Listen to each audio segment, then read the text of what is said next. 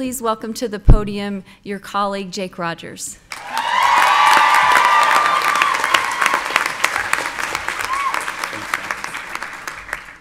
Thank you very much, Dr. Fry. Hello, everyone. Thank you so much for being here today. I know that it hasn't been easy for my fellow classmates, or for any of you who traveled so far away or pretty close, just to be here today. It's been a lot over these past 4 years.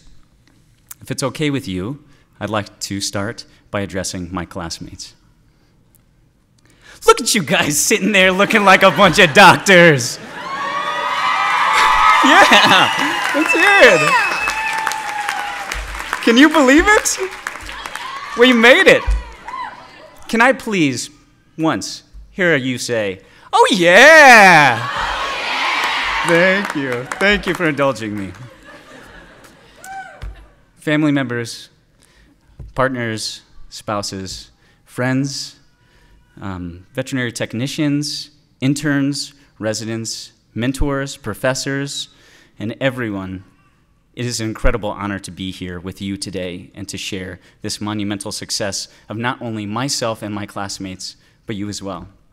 I know it hasn't been easy for all of us, and to be honest, there were moments that I wondered how I would ever get to this point, and I know many of my classmates felt the same way. You might have as well.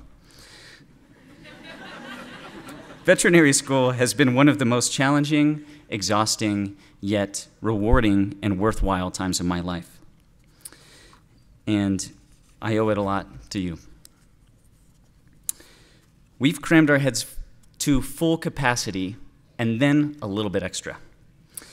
Yet somehow, most of the transformative information within the profession came from you guys and was the easiest to learn. So thank you for sharing that with me. Before vet school, I thought I had a pretty good idea of all the different types of veterinarians in the world. I mean, look, there's small animal vets and there's large animal vets, right?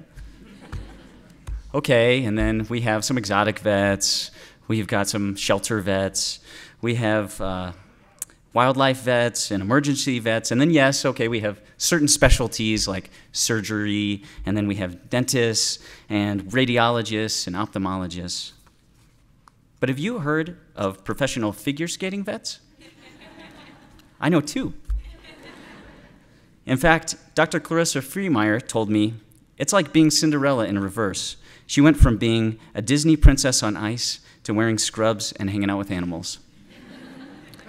How about breakdancing vets? We have a couple of those here too.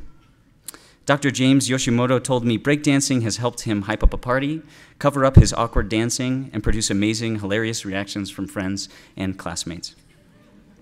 We have diligently studious vets, as Dr. Ashley Iadens told me. Writing the study guide started off as a study tool for myself, but our class has such an amicable spirit that I was inspired to share them with everyone.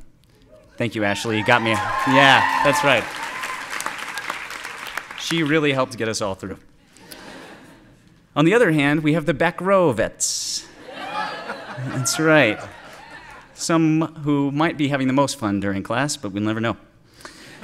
As Dr. Steve Pannone pointed out, going back from the back row to veterinarian, that'll probably be all right. How about an entrepreneurial vet? We've got a bunch of those here today as well. I asked Dr. Aaron Wallace what it's like to be graduating as part owner of a company, and he said it gives him a lot of confidence because he has a network of people. If he gets in a tight situation, say with an exotic patient in the future, he knows that Mark Stetter's phone number is... Thank you. And now you know that too.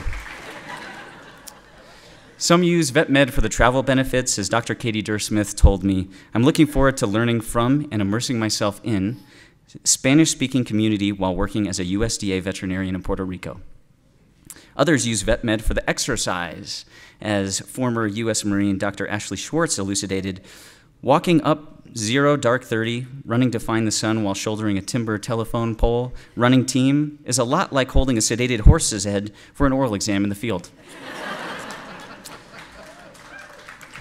We have the noble parental vets, like Dr. Elton West, father of 3, who said, I spend a great deal of my day assessing, planning, treating, and often trying not to be killed or maimed by unpredictable, vicious creatures.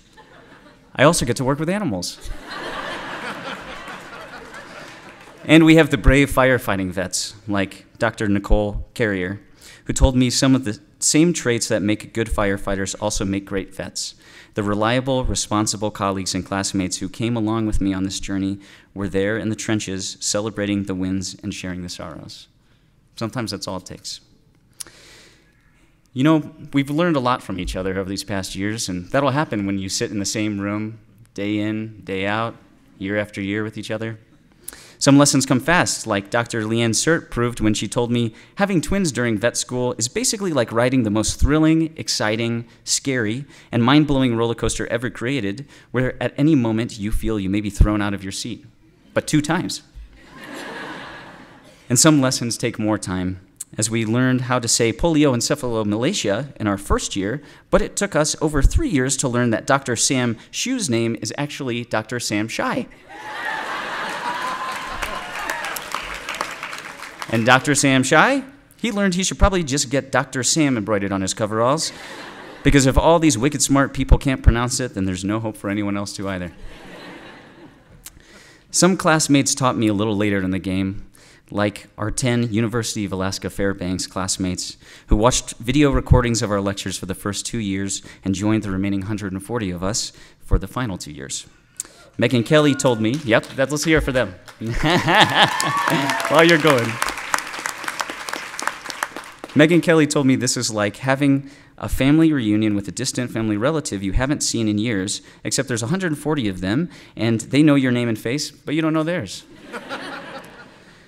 Others started much earlier on their veterinary career, but joined us later and taught us later after a break to complete a master's or a PhD, like Dr. Kristen Davenport, who said, "When I walked into the first day of 3rd year, I knew almost none of you, but today, this group looks so familiar." Getting to know you and learn about your journeys has spiced up the last 2 years of this 7-year educational epic. On the flip side, some left early, but have been teaching us invaluable lessons all the way through to the end. Like Nora Jean Nealon said, "While I left my friends, peers, and colleagues in the class of 2019 to complete a PhD, I am confident that they are people that will be here for a lifetime." You see, there are far too many amazing stories right here in this room right now that I could fit into this 10-minute speech. But getting to share them has been, for me, the best part of my veterinary school experience. Today and tomorrow are monumental parts of our stories, and like all of the most exciting parts of a story, they will fly by all too fast. Which reminds me, Dr. Joel Helbling told me, at the end of the day, it's all about the bottom line, and the bottom line is do what makes you happy. Not sure what the actual bottom line in the business world is, maybe profit or something. I missed that day of our business class well, you know why I missed that day of the business class. So, to my classmates, I want to say, savor this time. Share it now, later, with the people you love, to all the aspiring vets who want to know how it feels to be right here, right now, and with yourself in later days once you've settled into the title of doctor and it's lost some of the magic that it has right now. We've earned this. As Dr. Anna Fales told me, if you could only see through my eyes the change in your poise, maturity, and competence now compared to your first semester, you'd know you're ready for what comes after. I know you'll make us proud. But if you're like me, there's certain uncertainties that leave this lingering feeling of maybe dread, a little bit of terror. But in gathering these stories, Dr. Hendrickson, Dr. McPhail, and several other of our role models shared similar stories of feeling the exact same way now, but look at them and where they're at. Someday, we might be there too. Now, it may be too late to improve your class rank. It may be too late to study all of the things that might make a pig itchy for Navely one more time. But it's not too late to keep asking your classmates about their stories. And it's not too late to share yours, as we will quickly be transitioning from role models or to role models for others, just like the ones who helped us get here today. Thank you all for being such a tremendous part of my story. And I look forward to how all of our stories will move forward, converging, diverging, and inspiring. Thank you.